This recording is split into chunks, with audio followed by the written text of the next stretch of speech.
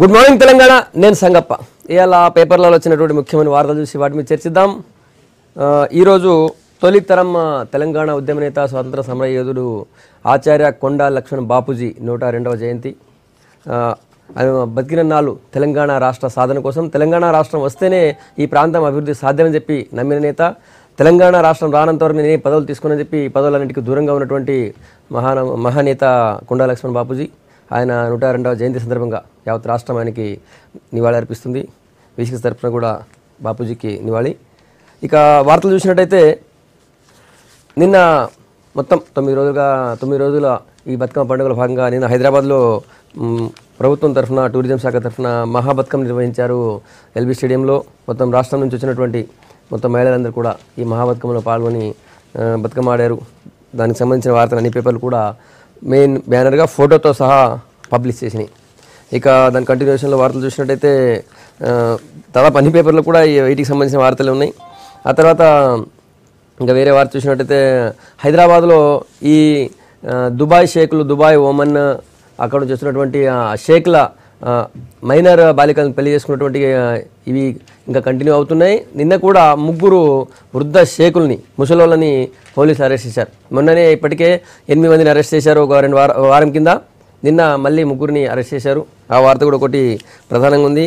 ఆ తర్వాత మొన్నటి నుంచి ఏపీకి చెందినటువంటి సిటీ ప్లానర్ రఘుకు సంబంధించినటువంటి ఆస్తులపైన అటు తెలంగాణలోనూ అటు ఏపీలో కూడా ఆయన ఆస్తులపైన విచారణ జరుగుతుంది. ఏసీబీ రైడ్ చేసి ఆ ఆస్తులను తవ్వుతుంది. అయితే నిన్న మన తెలంగాణకు సంబంధించినటువంటి నిజామాబాద్కి సంబంధించిన ఎక్సైజ్ ఆఫీసర్ మీద కూడా ఇక్కడ ఏసీబీ దాడి చేసింది. ఆయన కూడా భారీ ఆస్తులు కూడా పెట్టిండు, అక్రమ ఆస్తులు అని చెప్పి ఏసీబీ అంటుంది.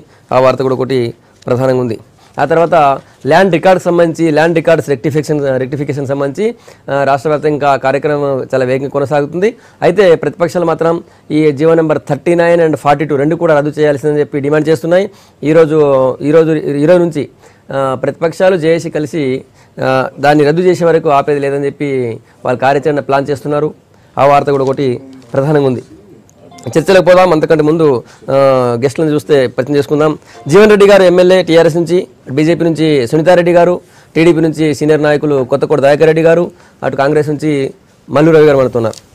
ముందు చర్చలకు పోయే ముందు కొండ లక్ష్మణ్ బాపూజీ గురించి స్మరించుకుందాం. జీవన్ రెడ్డి గారు, తెలంగాణ తొలి ఉద్యమంలో కీలక పాత్ర పోషించినటువంటి కొండా లక్ష్మణ్ బాపూజీ గారి 102వ జయంతి ఉత్సవాలను ప్రభుత్వం అధికారికంగా జరుపుకుంది. గతంలో తెలంగాణ వస్తే ఏమొస్తుంది అంటే, తెలంగాణ వస్తే తెలంగాణ సమరయోధులు ఎవరైతే ఉన్నారో వాళ్ళని గౌరవించుకుంటాం. ఈ విధంగా గత చరిత్రలో సమైక్య రాష్ట్రంలో ఎప్పుడు లేని విధంగా ఆయన చాలా గొప్ప వ్యక్తి. 1969లోనే తన మంత్రి పదవిను వదులుకున్నాడు తెలంగాణ రాష్ట్ర ప్రత్యేక రాష్ట్రం గురించి. కాబట్టి అట్లాంటి వ్యక్తులను గౌరవించుకునే విధంగా గౌరవనీయులు రాష్ట్ర ముఖ్యమంత్రి కేసీఆర్ గారు వారికి 102వ జయంతి ఉత్సవాలు అధికారికంగా లాంఛనంగా నివాళులు అర్పిస్తూ ఉన్నాం. కాబట్టి ఇది తెలంగాణ వస్తే తేడా, సమైక్య రాష్ట్రానికి తెలంగాణ. కాబట్టి ఈ సందర్భంగా తెలంగాణ ఉద్యమంలో కీలక పాత్ర పోసినటువంటి కొండా లక్ష్మణ్ బాపూజీ గారికి నివాళులు అర్పిస్తాం. సునీతారెడ్డి గారు, కొండా లక్ష్మణ్ బాపూజీ గారికి ఈరోజు జయంతి సందర్భంగా నివాళులు అర్పిస్తూ, ఏదైతే అహర్నిశలు తను తెలంగాణ రాష్ట్ర సాధించడం కోసం ఎంతో కష్టపడి, ఈరోజు మనం బాధపడాల్సిన విషయం ఏంటంటే, ఈరోజు మనం తెలంగాణ పొందాం కానీ తను చూడడానికి తను లేరు. అదొకటి మనకు బాధాకరం. తన ఆత్మ ఎక్కడున్నా శాంతించాలని దేవుణ్ణి ప్రార్థిస్తుంది. కొండా లక్ష్మణ్ బాపూజీ నాటి తరానికి ఒక ప్రతీకగా నిలిచినటువంటి వ్యక్తి. తెలంగాణ పోరాటానికి వెనుదనగా నిలవడమే కాకుండా టీఆర్ఎస్ ఆవిర్భావం, రాజకీయ పార్టీగా ఆవిర్భావం చేసుకున్నప్పుడు కానీ, టీఆర్ఎస్ ఆవిర్భావానికి కానీ పూర్తి సహాయ సహకారం కూడా బిల్డింగ్నే ఇచ్చినటువంటి వ్యక్తి. అక్కడే అది స్టార్ట్ అయింది కూడా. కానీ అటువంటి వ్యక్తులు ఈరోజు తెలంగాణ వచ్చిన తర్వాత పరిపాలించేటువంటి దాంట్లో వాళ్ళ భాగస్వామ్యం లేకపోవడం అనేటువంటి లోటు చాలా స్పష్టంగా కనబడుతూ ఉంది. ఏ నిజాయితీతో ఆయన పనిచేశారో, ఎన్ని పదవుల్లో ఉన్నప్పటికి కానీ, పదవుల్లో లేనప్పటికి కానీ, అదే తెలంగాణ సాధన విషయంలో కూడా ఎంత చిత్తశుద్ధితో ఆశపడ్డారో, ఆ తెలంగాణలో ఆయనకు భాగస్వామ్యం రాకపోవడం, భాగస్వామ్యం రాకముందులే కనుమూయడం అనేది బాధాకరమైనటువంటి విషయం. మరి ఆత్మకు శాంతి చేకూరాలని కోరుతున్నాను. మల్లిరావు గారు, కొండా లక్ష్మణ్ బాపూజీ గారు ఆయన జీవితం అంతా కూడా తెలంగాణ సాధించడానికి పోరాటం చేసినటువంటి యోధుడు. కాంగ్రెస్ పార్టీలో మంత్రిగా ఉండి తెలంగాణ విషయం వచ్చినప్పుడు తెలంగాణ తరపున మరి ఆయన యొక్క పదవికి రాజీనామా చేసి తెలంగాణ కోసం త్యాగం చేసినటువంటి మహా గొప్ప వ్యక్తి. ఆయన చనిపోయేంత వరకు వయసు మీద పడ్డప్పటికి కూడా అంత పెద్ద వయసులో కూడా తెలంగాణ సాధించాలనే తపన ఆయనలో ఉండేది. మరి ఆయన కూడా ఎక్కువ కాలం జీవించి ఈ మధ్యనే చనిపోయారు. ఈ సందర్భంగా 102వ ఆయన పుట్టినరోజు సందర్భంగా వారికి మనస్ఫూర్తిగా వారి ఆత్మశాంతి కలగాలని నివాళులు అర్పిస్తున్నాం. Right sir. మొన్న గవర్నర్ గారు మహబూబ్నగర్ జిల్లాలో తర్వాత మెదక్ జిల్లా 2 చోట్ల ఈ ల్యాండ్ రెవెన్యూ ఏది మన రికార్డ్స్ సంబంధించిన రెక్టిఫికేషన్ చూశారు. చాలా బాగా జరుగుతుంది. అందరూ కూడా రైతులు కూడా చాలా బాగా అందులో పాల్గొంటున్నారు. ఈ సమస్యల పరిష్కారానికే ప్రభుత్వం ఈ చర్య తీసుకుంది. అందరూ బాగా కోఆపరేట్ చేయండి అని చెప్పారు. తర్వాత బాగా జరుగుతుందని కూడా కొన్ని దానికి ప్రశంసించారు. కానీ ప్రతిపక్షాలు ఈరోజు కూడా అన్ని ప్రతిపక్షాలు తర్వాత జేఏసీ కలిసి కార్యాచరణ ప్రకటిస్తున్నారు దీన్ని రద్దు చేసే వరకు. అంటే స్పెషల్లీ దీన్ని సమన్వయం చేసేందుకు ఏర్పాటు చేసిన ఈ రైతు సమన్వయ సమితుల్ని జీవో నెంబర్ 39, 42 రద్దు చేయాలని చెప్పి డిమాండ్ చేస్తున్నాయి ప్రతిపక్షాలు. గవర్నర్ బాగుందంటున్నాడు. ప్రభుత్వము దాదాపు నిజాం టైం నుంచి పెండింగ్లో ఉన్న సమస్యని మేము మాత్రమే పరిష్కారం చేస్తున్నాం, వీళ్ళకి ఎందుకు ఇబ్బంది అవుతుంది అంటున్నారు. మల్రాయ్ గారు చెప్పాలి. వాస్తవంగా చెప్పాలంటే గవర్నర్ గారు పని క్యాబినెట్ కానీ ముఖ్యమంత్రి గారు చెప్పిన దాన్ని వారు గవర్నర్ స్పీచ్లో చదవటం లేకపోతే గవర్నర్ గారు చెప్పినట్టు చేయటం అనేటటువంటి ఒక ఆనవాయితీ ఉండేది. ఇవాళ గవర్నర్ గారి పరిస్థితి ఎలా ఉందంటే ముఖ్యమంత్రి గారు పోయి గవర్నర్ గారి దగ్గర కలిసి వారిని విజిట్ చేయమన్నారు. ఒకరోజు అక్కడ పోయి వచ్చారు, బాగా జరుగుతుందని చెప్తున్నారు. మరి వాళ్ళ ప్రతిపక్షాలు ఏం చెప్తున్నారు? ఏదైతే రైతు సమన్వయ కమిటీలు వేశారో ఆ రైతు సమన్వయ కమిటీలు ప్రతి గ్రామంలో 15 మంది అంటే 15 మందిలో మరి 99% వాళ్ళందరినీ టీఆర్ఎస్కి సంబంధించినటువంటి కమిటీలుగా అక్కడ వేసి అధికారం పరిపాలనా యంత్రాంగంలో రాజకీయ పార్టీని పూర్తిగా చొప్పించేటటువంటి కార్యక్రమం ఈ టీఆర్ఎస్ పార్టీ చేసింది. కాబట్టి దీన్ని వ్యతిరేకిస్తూ ప్రతిపక్ష పార్టీలంతా మాట్లాడటమే కాకుండా జేఏసీ కూడా అదే కార్యక్రమంలో పోతున్నారు. ఇవాళ గవర్నర్ గారు పోయి ఈ జీవోలో వేసిన 39 కానీ 42 గురించి ఆయన బాగుందని చెప్పలేదు. ఈ ఏదైతే రికార్డ్స్ తప్పు జరిగిన వాటి ఏమన్నా ఉంటే వాటిని క్లీన్ చేయండి. ఇది సర్వే చేసి సర్వే ద్వారా మంచి చెడు చూపించేటటువంటిది కాదు. మామూలుగా ఒక్క మాటలో చెప్పాలంటే 3.5 సంవత్సరాల్లో తెలంగాణ ప్రభుత్వం వచ్చిన తర్వాత ఇది నిరంతరం కొనసాగే కార్యక్రమం.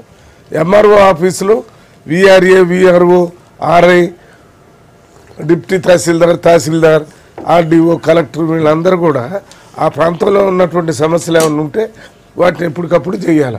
ఈ 3.5 సంవత్సరాలు పట్టించుకోకపోవటం వల్ల ఎక్కువగా పేర్కొని పోయినట్టు చేస్తున్నారు. ఇది ఏ ప్రభుత్వం అయినా ఏదో ఒక పేరుకొని చేస్తుంటారు. ఇంతకుముందు రెవెన్యూ సదస్సులని లేక ఇతర సదస్సులు పెట్టి ఏమన్నా కేసులుంటే వచ్చి చేయాలన్నారు. ఇవాళ ప్రతి గ్రామంలో 10 రోజులు పెడుతున్నాం, అక్కడ పోయి ఉంటున్నారు, దానికి ఒక టీం వేస్తున్నాం. ఇది మామూలుగా మొత్తం ల్యాండ్ రికార్డ్ని మొత్తం ప్రక్షాళన చేయాలి. అలా మొత్తం అది అప్పుడెప్పుడో నిజాం టైంలో పెట్టినటువంటి ఆ భాష నడుస్తుంది అని దాన్ని మార్చాలి. 84 ఏళ్ల నుంచి ఇది ఇప్పటిదా జరగలేదు, ఇప్పుడు చేస్తున్నామని ప్రభుత్వం ఉంటుంది. భాష కాకుండా భావం రికార్డు మార్చాలంటున్నారు. అక్కడ మారేది ఏంటంటే ఇంతకుముందు ఆంధ్రప్రదేశ్ పాస్బుక్ అనేది దాని మీద ఆంధ్రప్రదేశ్ అని రాసి ఉండేది ప్రభుత్వం. ఇప్పుడు తెలంగాణ అని రాసిస్తారు. అది మారడానికి ఇంత పెద్ద ప్రపంచ స్థాయి ప్రచారం అవసరమా? ప్రపంచ స్థాయిలో మేమే చేస్తాం, తెలంగాణ రాస్తారు అంతేనా? మరి ఇప్పుడు అదే ఎక్కువ భాగం అదే కదా. తెలంగాణ ఆంధ్ర రాయటం ఒకటి, ఒకరు ఎక్కడో తప్పులు ఉన్నాయండి. 100 దాంట్లో 100 మందిలో ఒక 10 మందికి 5 మందికి ఉంటే సరిచేయాలా? ఆ బాధ్యత ఎంఆర్ఓ ఆఫీసులో అది కాకపోతే ఆర్డీఓ, అది కాకపోతే కలెక్టర్. ఇప్పుడు నువ్వేం చేస్తున్నావు? నా చేతిలో యంత్రాంగం ఉంది కదా అని బతుకమ్మ పండుగ ఎక్కడ పడితే అక్కడ ఆడుకునే వాళ్ళని ఇవాళ మా చేతిలో అధికారం ఉన్నగా టూరిజం డిపార్ట్మెంట్ ద్వారా ప్రతి జిల్లా నుంచి 31 జిల్లా నుంచి బతుకమ్మకు ఆడటానికి ఇక్కడ ఎల్బీ స్టేడియం తీసుకొచ్చి దాన్ని పెద్ద ఒక ప్రచార కార్యక్రమం ఎట్టు చేశారో ఇది కూడా అంతే చేస్తున్నారు. మీరు పని చేయించండి. ఆ పని చేయించడానికి ఎవరు వ్యతిరేకం కాదు. క్లీనింగ్ అప్ రికార్డ్స్ ఎప్పుడు జరిగాయి, ఇప్పుడు కూడా చేయండి. అసలు ప్రభుత్వం రాగానే 1 సంవత్సరంలోనే ఆ పేరు మార్పిస్తూ చేయటం, దాంట్లో ఏమైనా తప్పులుంటే సరి చేయటం, అది మీరు చెయ్యకుండా మీరు నిద్రపోయి దాన్ని వదిలిపెట్టి మాకు ఇప్పుడే మెలకు వచ్చింది మేము ఇది చేస్తాం. రెవెన్యూ రికార్డ్స్లో మార్పులు చేర్పులు కానీ ఇవన్నీ కూడా రొటీన్గా జరిగేటువంటి కార్యక్రమాలే. కానీ రాష్ట్రం కొత్తగా వచ్చిన తర్వాత ఆ రికార్డులన్నింటిలో కూడా తెలంగాణ రాష్ట్రం అని ఖచ్చితంగా రావాల్సిందే. ఆ రావడానికి చేసే ప్రయత్నం రొటీన్గా చేసేదానికంటే చంద్రశేఖరరావు గారికి ఉన్నటువంటి తెలివి ఏంటంటే, మా ముఖ్యమంత్రి గారికి ఉన్న తెలివి ప్రజలను ఏదో ఒక పనిలో పెట్టాలా, అధికారులను ఏదో ఒక పనిలో పెట్టాలా, పెట్టకపోతే ఏదో ఒక పనిలో ఉద్యమాలు అవి ఆలోచన చేస్తున్నటువంటి సందర్భము, జేఏసీలు ఏర్పడుతున్న సందర్భాన్ని అడ్డుకోవడానికి చేసినటువంటి ఈ ప్రయత్నం. అధికారులను ఇంకా కొంచెం ఎక్కువ పని చేయించాలని కొన్ని ప్రభుత్వాలు అప్పుడప్పుడు మధ్యలో అనుకుంటుంటాయి. ఎందుకంటే రికార్డ్స్ పెండింగ్ పడుతున్నాయి, అవినీతి ఆరోపణలు వస్తున్నాయి. ఇప్పుడు పట్టాల విషయంలో కానీ 1Bలో కానీ ఎంట్రీ చేయకుండా సతాయిస్తున్నారు, తిప్పుతున్నారు వస్తాయి. దానికి స్పెషల్ డ్రైవ్లో పెట్టేటువంటి దాఖలాలు ప్రతిసారి ఉన్నాయి. జన్మభూముల్లో అదే పెట్టాం, గతంలో ఉమ్మడి రాష్ట్రంలో ప్రజారోధక పాలనలో పెట్టాం, రచ్చబండలో పెట్టింది కాంగ్రెస్ ప్రభుత్వం, ఇవన్నీ పెట్టినాయి. దీనిలో చంద్రశేఖరరావు గారు ఈ రచ్చబండలోనూ భాగస్వాములే, ప్రజారోధక పాలనలో భాగస్వాములే, జన్మభూమిలో భాగస్వామి. డెఫినెట్ గా క్వశ్చన్ చేశారు. రెవెన్యూ సర్వీస్లే కాకుండా జన్మభూమిలో కూడా ఫిర్యాదులు వచ్చినాయి. ఈ రొటీన్గా చెయ్యాలా. అయితే అధికారులు చేయకపోవడం అనేది అలసటతో జరుగుతున్నమాట వాస్తవం. దానివల్ల అయితే దీనివల్ల ఏమన్నా శుభ్రంగా చేసేస్తున్నారా, రూపాయి డబ్బు తీసుకోకుండా అంటే దానికి జవాబు ఇవ్వదలుచుకోలేదు. ఎందుకంటే 15 మంది మనుషులు పెట్టారు అక్కడ. 15 మంది మనుషులు ఎవరు? రైతు సమన్వయ సమితి. అది ఇంకా యాక్సెప్టెన్సే రాలేదు. ఎట్లకెళ్ళి వాళ్ళు పోయి ఉంటారు, ఏ అధికారంతో అక్కడ ఉంటారు చెప్పడానికైనా. సో అది ఇంకా కాలేదు కదా. సో కాబట్టి అది కరెక్ట్ కాదు. ఒకటి నేను ఒకటే క్వశ్చన్, ఈ టైంలో కూడా అవినీతి జరుగుతుంది, డబ్బులు తీసుకోకుండా అది ఒక భాగస్వామ్యం కదా, ఒక తెలంగాణ ప్రభుత్వంలో జరుగుతుంది కాదు నేను అనేది. అవినీతి ఒక భాగస్వామ్యం అయిపోయినటువంటి పరిస్థితి. ప్రజాప్రతినిధులు, అధికారులు ఇద్దరిలో కూడా అవినీతి ఒక భాగస్వామ్యం అయిపోయినటువంటి పరిస్థితులు మనం చూస్తా ఉన్నాం. జ్యుడిషియరీలో కూడా ఎంట్రీ అయినమాట మనం అప్పుడప్పుడు వింటున్నాం. ఈ పరిస్థితి జనంలో పోతే ఆ విధంగా ఉంది. కాబట్టి ఆ పని చేసే విధానాన్ని, పని చేసే తీరును బట్టి ఉంటుంది. మీరు ఒకటి ఎన్నుకున్నారు, నేను ఒకటే అడుగుతున్నా సూటిగా, ఇవాళ నువ్వు మారుస్తావు, ఇవన్నీ ఉన్నాయి. నువ్వు ఆధార్ కార్డులో ఏమని ఉంటుంది? ఆంధ్రప్రదేశ్ అని ఉంటుందా, లేకుంటే తెలంగాణ అని ఉంటుందా? మీ ఓటర్ ఐడి కార్డు ఏమి ఉంటుంది? ఆంధ్రప్రదేశ్ అని ఉందా, తెలంగాణ అని ఉందా? సో ఇవన్నీ కూడా మార్చుకోవాల్సిన అవసరం ఉంది. తెలంగాణ రాగానే ఇది రైతు సంబంధించిన రికార్డు సరి చేయడం. మీరు ఏమో ఆంధ్రప్రదేశ్ తెలంగాణ అంటున్నారు. ఆంధ్రప్రదేశ్ ఈ రోజు ఉన్నటువంటి పరిస్థితి ప్రతిదీ కూడా ఆధార్ కార్డుకి లింక్ అవుతా ఉంది, ఓటర్ ఐడికి లింక్ అవుతా ఉంది, టెక్నాలజీ పెరిగింది. సో అవి కూడా మొదలు చేయాలా. ఈ 31 జిల్లానా 21కే కేంద్రం పరిమితం చేసి తొక్కి పెట్టిందా, అది బయట పెట్టండి మొదలు. సరే, ఇంకా జిల్లాలో నేను అనేది ఇప్పుడు ఇవాళ రాస్తావు అన్నా, నువ్వు రేపు జిల్లాల విషయంలో ఏమైనా పొరపాటు జరిగితే తగ్గిపోతే ఏం చేస్తావు? మళ్ళీ మారుస్తావా? రాష్ట్రం పేరుకో జిల్లా పేరుకో సంబంధించింది కాదు, మొత్తం రెవెన్యూ రికార్డు తీసేయడం. జిల్లాలో రాష్ట్రం ఒక్కటే ఉంటుందా, మండలం ఉండదా, జిల్లా ఉండదా? బేసిక్ ప్రిన్సిపల్స్ అవే కదా. గ్రామాలు కూడా కొన్ని అడ్డుకొని ఇటుపోయినాయి. ఒక గ్రామంలో గ్రామ పంచాయతీలు హ్యామ్లెట్ ఒదిక్కుపోతే గ్రామం ఒదిక్కుపోయింది. దానికి ఏ రకంగా మనం ఎస్టాబ్లిష్ చేస్తాం, అది కూడా సున్నితమైన అంశం. దాన్ని దృష్టి పెట్టాల్సిన అవసరం వస్తుంది. కాబట్టి అవి మొదలు సెట్ చేసుకోవాలా. కేంద్ర ప్రభుత్వం నుంచి ఇప్పటిదాకా 37 జిల్లాలకు ఆమోద ముద్ర రాలేదన్నది వాస్తవం. ఒక రాసేటప్పుడు కూడా రికార్డు ఇవ్వాలి, రాసి అప్పటి పూర్తి గడుపుకుంటే బృహత్తర కార్యక్రమంగా మీరు తీసుకున్నారు. కానీ దాంట్లో ఇవన్నీ ఆధార్ లింక్ కానీ, ఓటర్ ఐడి లింక్ కానీ పెట్టించుకోవాల్సిన బాధ్యత ఉంది. అవి మొదలు ప్రక్షాళన కావాల్సిన అవసరం ఉంది. దీంతో పాటు అది కూడా చేసింటే బాగుండేది. ఆ కార్యక్రమంలో మరేమైనా ఇబ్బంది ఉందా తెలియదు. మీరు అన్నటువంటి 15 మంది ఎవరో ఎవరికి తెలియదు. ఇప్పుడు ఆర్డినెన్స్ ద్వారా తెస్తారా, చట్టం ద్వారా తెస్తారా, ఎన్నుకుంటారా అనేది. ఆడున్నోళ్ళ రైతులా, అసలు భూములు ఉన్నోళ్ళ లేదా తెలియదు. కాబట్టి ఇవన్నీ ఉన్నాయి. కార్యక్రమం స్టార్ట్ చేశారు, కాదనం దాన్ని. దాంట్లో కూడా ఉండే లోపాలు మళ్ళీ రేపు శాపాలుగా మారకూడదు రైతులకు అనేది అభిప్రాయం. సునీత గారు, ఇప్పుడు గ్రామాల్లో వీళ్ళు టీఆర్ఎస్ కార్యకర్తలను గుర్తించే కార్యక్రమమా ఇది, లేకుంటే వేరే కార్యక్రమం అర్థం కాని పరిస్థితిలో ఉంది. ఎందుకు అంటే మనం ఇప్పుడు 73వ రాజ్యాంగ సవరణ ప్రకారం గ్రామ పంచాయతీలకు, పంచాయతీరాజ్ వ్యవస్థకు మనకు 29 రకాల అధికారాలు ఇవ్వాలి. అవన్నీ వాళ్ళకు బదలాయించకుండా ఇంకా ఉన్న అధికారాలను కూడా తీసేసిన పరిస్థితి. మరి రేపు సర్పంచ్లు ఏం చేయాలి, వార్డ్ మెంబర్లు ఏం చేయాలి, వాళ్ళు కలిగి కూర్చోవాలా? ఇప్పుడు మొత్తం ఈ 15 మందే చేయాలని అంటున్నారు. మరి వాళ్ళ నిధులు వాళ్ళే ఇస్తారు, ఎకరానికి 4,000 విత్తనాలు వాళ్ళే ఇస్తాడు, సబ్సిడీలు వాళ్ళే ఇప్పిస్తారు. వాళ్ళు ఏదైనా సంక్షేమ పథకాలన్నీ రైతులకు వాళ్ళ ద్వారానే పోతాయి అంటున్నారు. మరి దానికి సంబంధించిన శాఖలన్నీ ఏం చేస్తాయి? రెవెన్యూ శాఖ ఏం చేస్తుంది, సర్వే శాఖ ఏం చేస్తుంది, మనకు మార్కెటింగ్ శాఖ ఏం చేస్తుంది, ఇవన్నీ ఏం చేస్తాయి? ఇవన్నిటిని వీళ్ళు నిర్వీర్యం చేసేసి వీళ్ళు ఏదైతే టీఆర్ఎస్ వాళ్ళ కార్యకర్తలని గుర్తించే కార్యక్రమం తోటి ముందుకు తీసుకెళ్తున్నారు. ఇక్కడ ఇంకోటన్నా మేము కూడా చెప్పాం, కేంద్ర ప్రభుత్వం కూడా చెప్పింది. మోడీ గారు ఏం చెప్పారు, దేశం మొత్తంలో భూ రికార్డులు అనేవి డిజిటలైజ్ చేసి ఆన్లైన్ లో పెట్టాలి అని చెప్పారు. కానీ వీళ్ళలాగా వచ్చేసి ఏదైతే సెకండ్ ప్యానెల్ గా తయారు చేసేసి రైతు సమన్వయ కమిటీల ద్వారా కాదు, ఏదైతే ఏదైతే భూ సర్వేలు ఉన్నాయో రెవెన్యూ శాఖలు ఉన్నాయో వాళ్ళని 350 కోట్ల రూపాయలు అలాట్ చేశారు, 80 కోట్ల రూపాయలు కూడా రిలీజ్ చేశారు. అయినా కూడా ఇది కాంగ్రెస్, టీడీపీ, బీజేపీ నాయకులు ఈ రాష్ట్రంలో ఏదైనా రైతులకు సంబంధించి సంక్షేమ కార్యక్రమం తీసుకున్నామంటే కథం, వాళ్ళ పార్టీలో భూ కంపించిపోతుంది, ఆగమాగమైపోతారు, పరిచయం అయిపోతారు. అది రైతు రుణమాఫీ కావచ్చు, కరెంటు 24 గంటలు ఇస్తామన్నది కావచ్చు, 9 గంటల కరెంటు ఇప్పటికే ఇస్తున్నది కావచ్చు, రైతుల పెట్టుబడి కావచ్చు, రైతుల గిట్టుబాటు ధర ఇస్తాం, రైతు సమన్వయ సమితి కమిటీలను ఏర్పాటు చేస్తాం.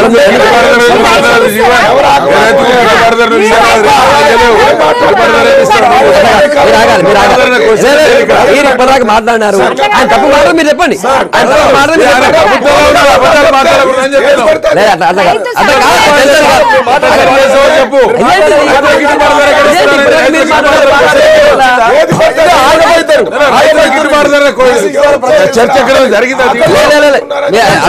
ఆయన చెప్పింది మీరు రాసుకోండి,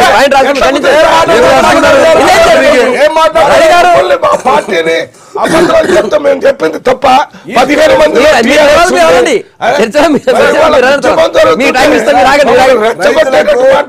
ఈస్ట్ వెస్ట్ నార్త్ సౌత్ లాగా 4 సంక్షేమ పథకాలు చేస్తా ఉన్నాం సార్. ఒకటి రైతులకు రుణమాఫీ, రెండోది అడిగినంత కరెంటు, మూడోది పెట్టుబడి కింద 4,000 రూపాయలు, నాలుగోది గిట్టుబాటు రైతు సమన్వయ సమితి. వీళ్ళు రెండింటిని ఏకం చేస్తారు సార్. ఇక్కడ జీవో 39/42 చదువుకోవాలా మా మిత్రులు ప్రతిపక్ష నాయకులు. జీవో 39 ఏముందో జీవో ఓపెన్ చేస్తే గూగుల్లో కొడితే వస్తుంది. జీవో 39 కానీ 42 కానీ చాలా స్పష్టంగా రైతు సమన్వయ సమితి కమిటీలలో ఆ గ్రామ శివారులో భూమి కలిగిన వారు, ఆ గ్రామంలో రైతు ఉండాలా, ఆ గ్రామంలో పట్టా ఉండాలని చెప్పి చాలా స్పష్టంగా ఉన్నది. రైతుల కారాని మా దయాకర్ రెడ్డి గారు అంటారు, రైతులు కాని వాళ్ళు ఎవరు లేరు. ఒకవేళ సమాధానం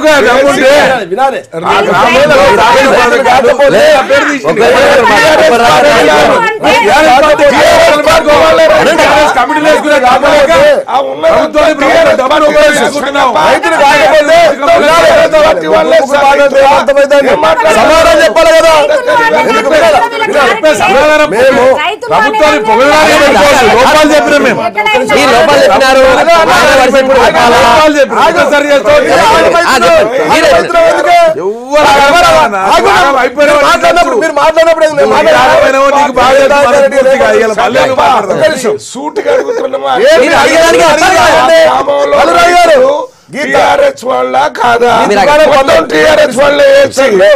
నేనేమంటున్నా అంటే ఎస్ టీఆర్ఎస్ వాళ్ళ కాదా అని అంటే నేను సమానం చెప్తా. ఈ రాష్ట్రంలో 70% వ్యవసాయ ఆధారిత ప్రాంతం ఉంది.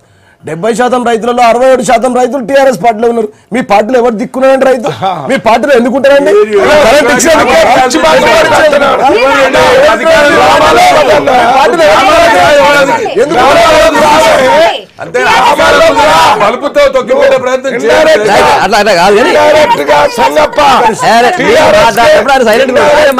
అడగండి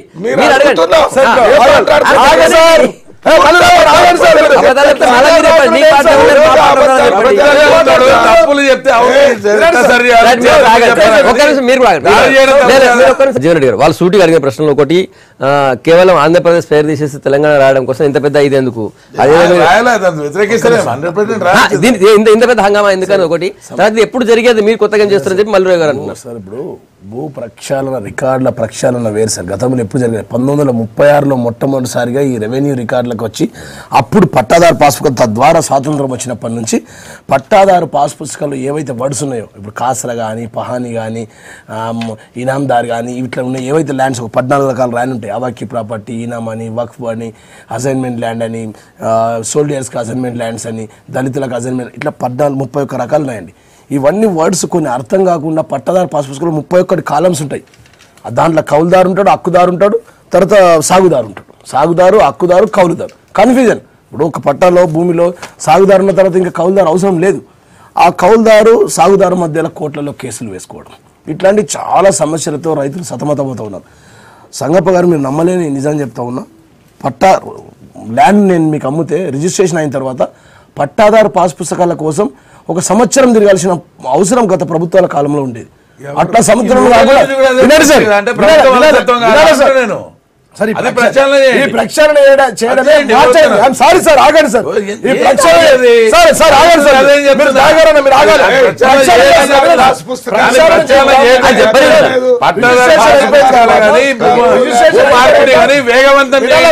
అవినీతికి తావులేదు.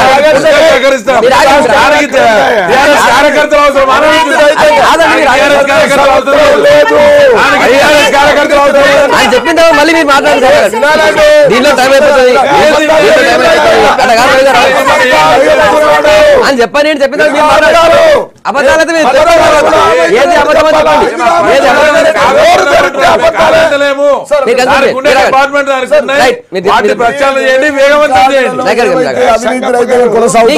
ఆయన చెప్పని అడగండి సార్. అవినీతి రహితంగా ఉండడానికి రిజిస్ట్రేషన్ అయిన డాక్యుమెంట్ సంగప్ప గారు ఈ రోజు రిజిస్ట్రేషన్ అయిపోతే అవినీతి 2 గంటలలో పట్టాదారు పాస్ పుస్తకాలు ఇవ్వాలి. ఆ రూల్ రాబోతా ఉంది. ఆ ప్రక్షాళన చేయడానికి ఈ ప్రభుత్వం పనిచేస్తుంది. కేంద్రీకరించండి, ఎవరు దానికి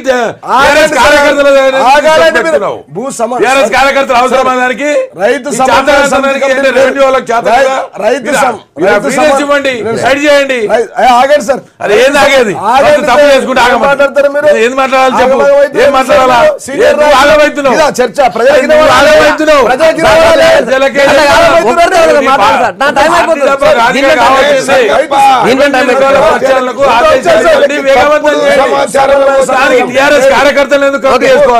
రైతు సమన్వయ సమితి కమిటీలు వేరు, భూ రికార్డుల ప్రక్షాళన వేరు. 67% వేసుకుంటామండి అన్నాడు.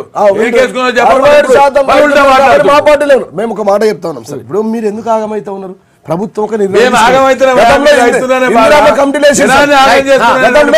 సార్ గతంలో ఇందిరమ్మ కమిటీలు వేసారు. మేము ఆగమైనామా? ఉద్యమ సమయంలో ఇందిరమ్మ కమిటీలు వేసుకుంటే వేసుకోరి బై ఏం చేసుకుంటారో వేసుకోరు అని ఎందుకంటే ఆగమైతే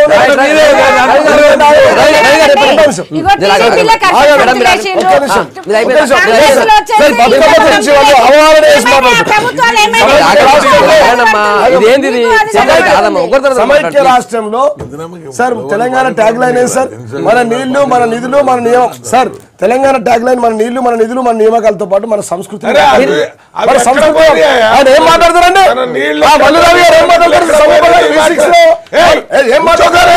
బతుకమ్మ మీ జీవితంలో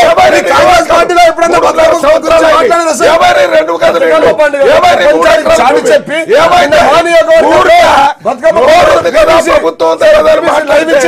ప్రతిపక్షాలంటే బతుకమ్మ పండుగ జరిపితే బతుకమ్మ అవమానం చేసినట్టు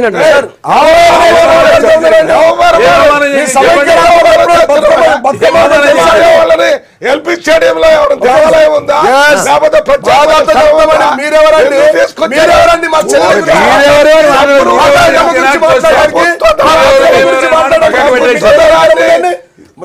తెలంగాణ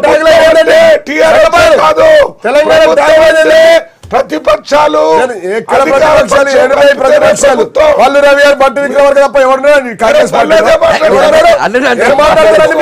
మీరు ఏం మాట్లాడుతారండి మీరు ఇద్దరు బతుకమ్మ సార్ బతుకమ్మ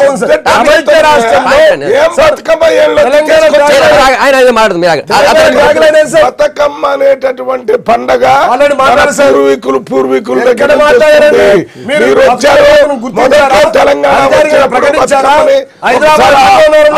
ఒకసారి రాష్ట్రానికి తీసుకొస్తే పర్లేదు. ఇప్పుడు ప్రతి జిల్లా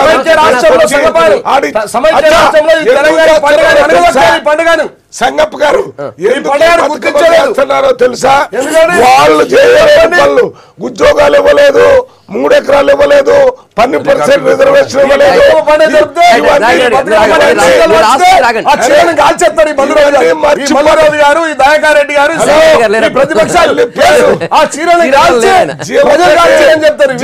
సంస్కృతి కాల్చుకోండి కోటి చీరలు చీరలు కాదయ్యా, 3 ఎకరాలు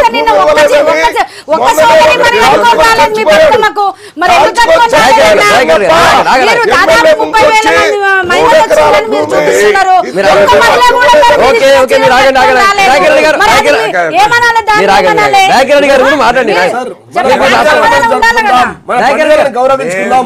మన పండుగ మంచిగా రూపుదిద్దుకుందామని చెప్పి తెలంగాణ రాష్ట్రం తెచ్చుకున్నాం. తెచ్చుకున్న తర్వాత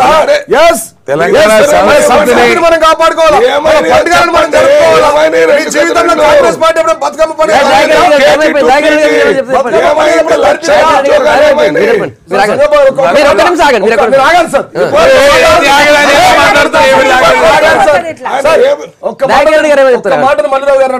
మీ సమైక్య రాష్ట్ర జీవితంలో మీ కాంగ్రెస్ పార్టీ అధికారంలో ఎప్పుడన్నా మా అక్క చెల్లెల బతుకమ్మను గౌరవించిర్రా? మీరు గౌరవించాలి.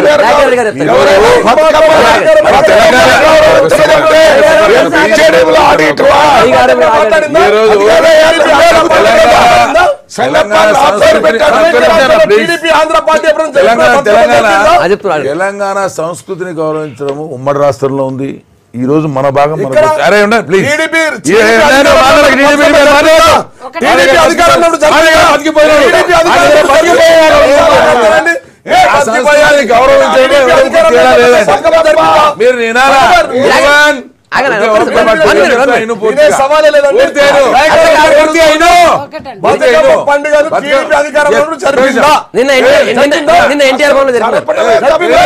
నిన్న జరపాల్సి వచ్చింది, మెడలు మంచి జరిపిస్తాం.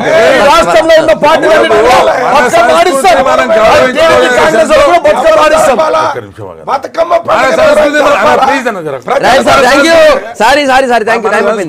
గౌరవించుకోవడంలో తప్పలేదు. ఇవాళ బతుకమ్మ